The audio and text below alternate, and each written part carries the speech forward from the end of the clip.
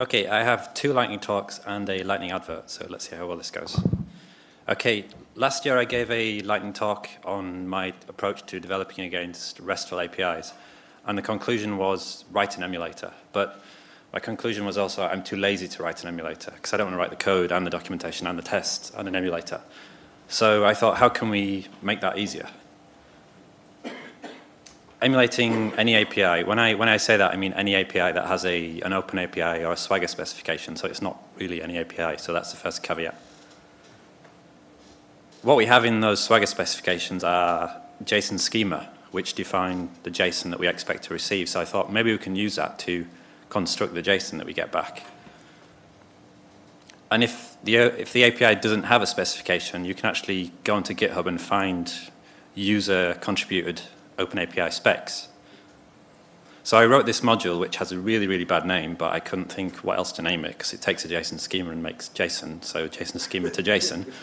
And as you can see, what we do here is we pass in a JSON schema object and we basically output some emulated data. Now, as you can see, it's giving you an example, it's giving you a representative structure, but the data it's generating is nonsense.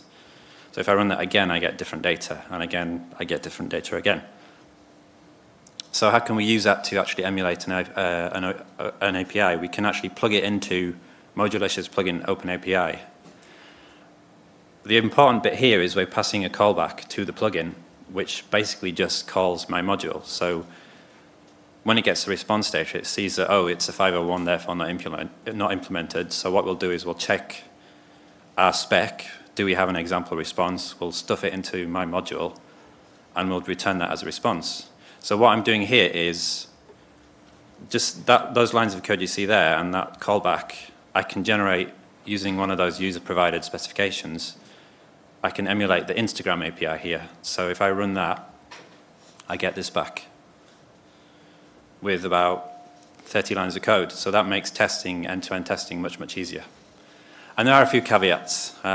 Yeah, because JSON schema can be quite hand-wavy in parts. So I won't go into them because they're not very interesting. So that's the first lightning talk. My lightning advert.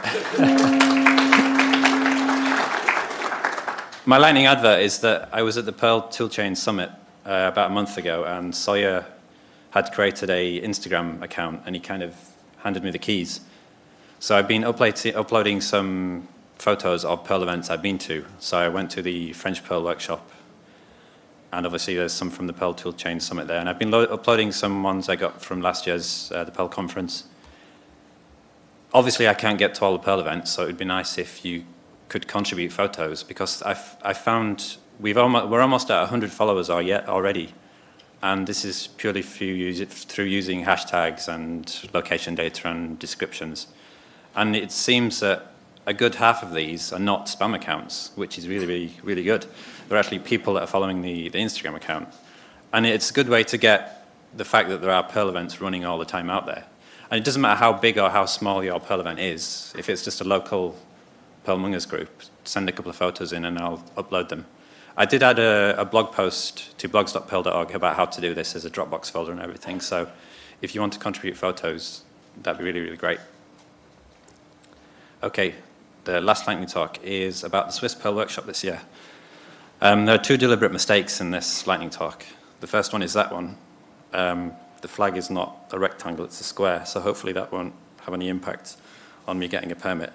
But so I'm bringing news from Switzerland, obviously, of the Swiss Perl workshop. And if you didn't know, there's a Swiss Perl workshop for the last 5 years.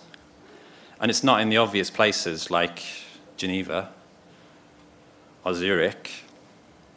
It's been in the capital state, Bern, and Alton.